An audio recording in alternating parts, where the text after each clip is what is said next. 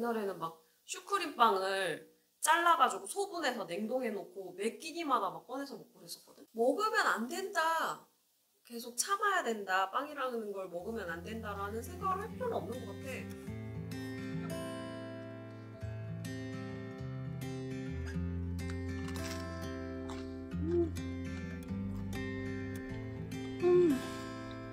맛있다. 그러면은 굳이 빵을 끊을 필요가 있어?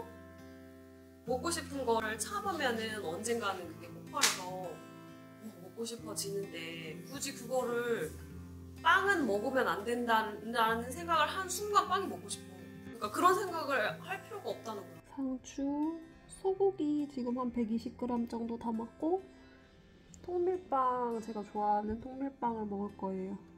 올리브유에 이렇게 찍어서 발사믹 식초랑 해가지고 먹을 거예요. 빵을 굉장히 좋아하는데 너무 안 먹고 참으면은 갑자기 이게 막 식욕이 폭발해서 먹고 싶을 때가 있기 때문에 통밀빵 한 장, 식빵 한 장 정도는 이렇게 먹어주면서 하고 있습니다.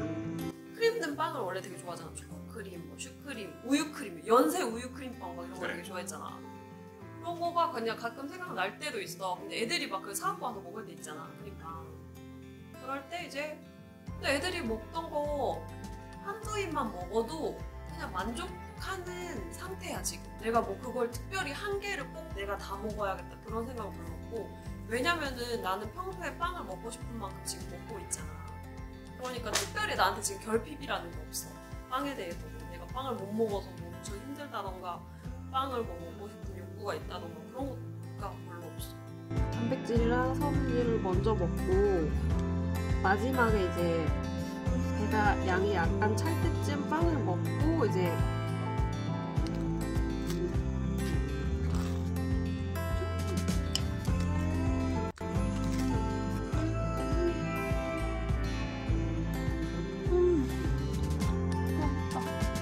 참으면 이제 애들 재우고 막 폭발해서 마감 할인 때 이제 빵을 쓸어 담는 거지. 생리 전이나 생리 중에 이제 그게 폭발해서 먹어야 돼 하면은 막 하루 삼시세끼를 막 빵집에 가서 빵을 이 빵집 가서 빵을 이런 빵을 먹고 또 저 빵집 가서 이런 빵을 먹고 그런 일이 나 많았지 지금까지.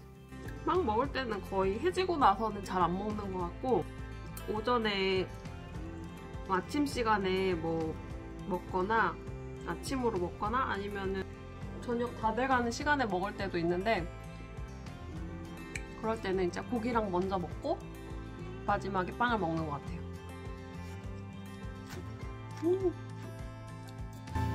그냥 뭐 나처럼 오전 중에 먹고 그리고 먹을 때도 나한테 필요한 단백질이나 섬유질을 먼저 먹고 마지막에 빵을 먹으면 만족스러워. 근데 빵 한 장을 먹어도 내가 좋아하는 빵이 있으면은 아침에 그걸 먹을 생각을 하는 거야. 밤에 잠들 때.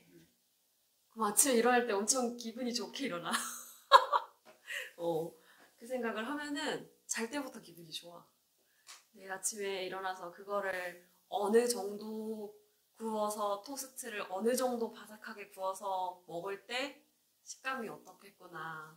그 바삭한 토스트를 올리브유에다가 이렇게 살짝 절여가지고 먹을 때 느낌.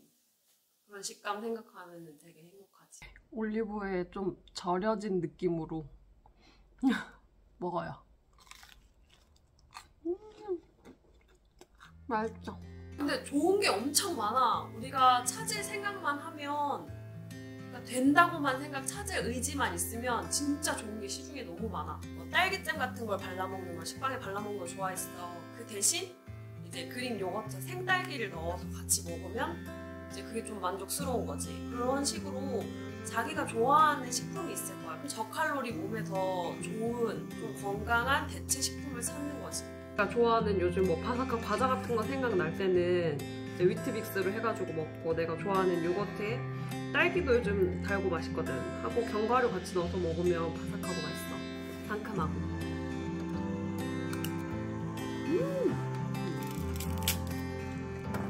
이렇게 보면은 엄청 바삭해가지고 이걸 먹으면은 뭐 시리얼이나 과자 같은 게 이제 많이 안 땡겨서 이렇게 먹으면 난 좋더라고. 다른 좋은 대안을 이제 제시를 계속 해줘야지. 그걸 찾는 게 다이어트라고 생각해 나는. 그리고 애들 키울 때도 보면은 애들한테 뭘 하지 마, 이거 하면 안 돼, 안 돼 하면은 안 되는 거 애들이 자꾸 집중을 해. 근데 내 마음도 똑같아. 뭘 먹으면 안 돼, 안 돼, 안 돼 하면은 안 되는 것만 자꾸 생각나거든. 그러니까 이런 건 어떨까? 이렇게 해보자 해서 나한테 맞는 걸 찾아가야지 자꾸 안 된다는 거를 나한테 생각을 자꾸 띄면 안 좋은 것 같아. 되는 거를 찾아야지 안 되는 거를 자꾸 떠올리면 안 돼.